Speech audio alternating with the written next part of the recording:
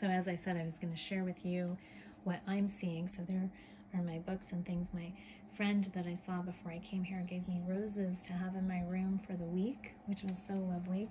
And I'll give you this little view here. It's so pretty here in the Berkshires. I'm sure you can hear the birds. It's really lovely. And then very simple accommodations. Just a simple, you know, twin cot situation. Do have my own sink here in the room, and then a shared bathroom down the hall.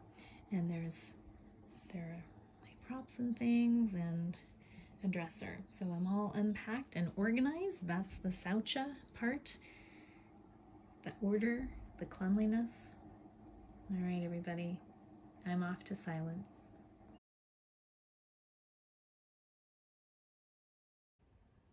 Hey everybody, so I thought I'd offer you a day one recap. I got in and got settled yesterday, and then today was my first full day. So, and my days will largely look similar to this in terms of the scheduling. The details will vary, but today, so for instance, up at 6 a.m., which is really easy to do because it gets light here very early, and it's just beautiful right now. So up at 6, first class is at 6:30. I start my mornings with a gentle yoga class, or I will be. I did today, and that is a 75-minute class that's followed by a 30-minute meditation class. So basically for the first 2 hours of the day, I'm immersed in yoga and meditation. And then from there, I have about an hour break until the next class. So then after that, I took a Hatha yoga flow class this morning, which was great.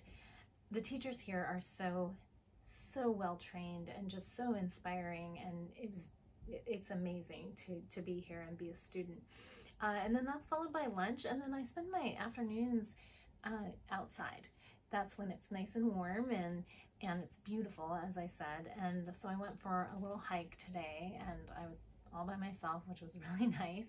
And then I came back and did some reading and journaling outside in the sunshine, and came in and had another gentle yoga class at 4:45. That's right before dinner. It's an hour long, and then I just came back from dinner, and then around 8 I'll head down for my shower and come back and then read, and it'll be lights out by 10 certainly, and I don't think I'll have any problem falling asleep tonight.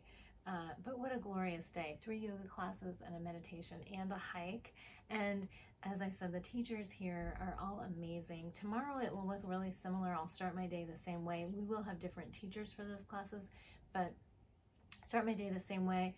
And then tomorrow, instead of the Hatha class, I'll be doing a Chinese astrology class, which sounds really cool. And then it'll largely look the same, probably take a different hike tomorrow. But you know, that is the general schedule of the week. So I don't know that I'm going to do a recap every day, but I will check in again midweek and just kind of let you know how it's going. But I am definitely in my element here. I am with my people, and I can't say enough about how Kripalu really maintains such a lovely retreat environment. It's easy to unplug, and I'm really happy that I unplugged. I'm obviously doing some little videos and taking some pictures to share with you, but the phone is in airplane mode, and I am unplugged this week, and it's really special. So they do have, it's pretty easy to remain plugged in if you need to be, but they do require that use be designated to certain areas, so it does maintain the retreat atmosphere. And I'm eating some delicious vegan food, and as I said, the weather is spectacular. It's just truly what I was hoping for and wanting and needing, and definitely exceeding my expectations thus far. So anyway, I just wanted to share that with you, and I will be sharing more again later this week. So stay tuned, there's more coming.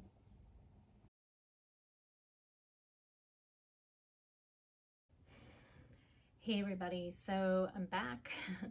I opted not to do a midweek check-in with you just because by the middle of the week I was really fully into retreat mode and I just couldn't bear to interact with my device. I kept my phone on airplane mode all week, and I only used it for taking some photos and videos around that I'll be sharing with you later.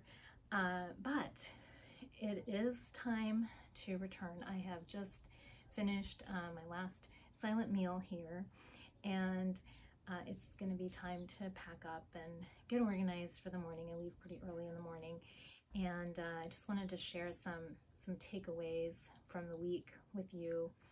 So the number one takeaway, I shared with you my schedule, kind of a sample schedule with you in my day one recap, and what was beautiful about that was, yeah, that was kind of the construct of the week, but I also allowed it to be organic. And in those first couple of days, I took some naps. I reminded myself I'm here for rest too. That is part of the relaxation of the R&R, is rest and relaxation. So I really allowed myself to rest, and I didn't hold myself to a stringent schedule. I allowed it to be organic.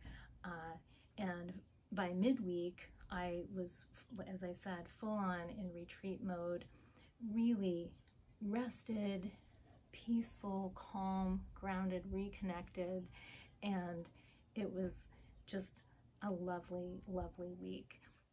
So as I said, I did allow my schedule to be organic, and I really didn't nap actually after Wednesday, or after Tuesday, starting as of Wednesday. I was rested, and my energy was really peaceful, and there was plenty of it, and I spent a lot of time in nature and a lot of time reading and journaling. So I have a lot to share with you from that, and so that was one of the takeaways, was if you do this for yourself, I strongly encourage you to do it. When you do it, allow the schedule to be organic. There is so much to take in here, and you have to choose carefully, you know, what really resonates with you, and what you want, how you want to spend your time. And so that was something to be super mindful of, and it was really, really nice to honor that for myself. And I have many things to share with you about spending a week in silence, or near mostly silence. There were a couple of times I did have to speak with people, you know, in a whisper, just for logistical reasons, but largely I was in silence and really kept to myself. And it's interesting what you observe in people and in settings when you are quiet, and just the things that come into your awareness. And as I said, I'll be sharing more of that with you. And I think the other takeaway is just, it's so important to be in nature, or at the very least to get fresh air.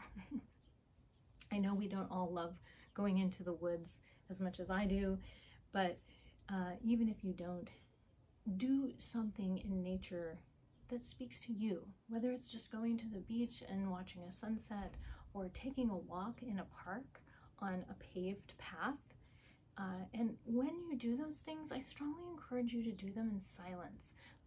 I'll warn you, I'm going to be evangelizing silence for a while after this, because it's so important to notice what comes into our awareness. And the other big, big, big takeaway, unplug. I run a largely online business, and I managed to unplug for a week. I don't think the world stopped turning while I did that. I won't be officially plugged in until tomorrow. I'm recording this for you now, but I won't officially be plugged in until tomorrow. But it was amazing what it did to be off my device for a week. By midweek, I had actually lost the habit of needing to check my phone. That's something to observe, how often you feel the need to look at your phone, just because it's become a habit to look at it. And then we get distracted and lost in whatever has come in the, you know, whatever time it's been, 4 or 5 minutes, 15 minutes, hour since the last time you checked it. And it was really nice to be free of that for several days. It was really, really nice. So those are some of my big takeaways.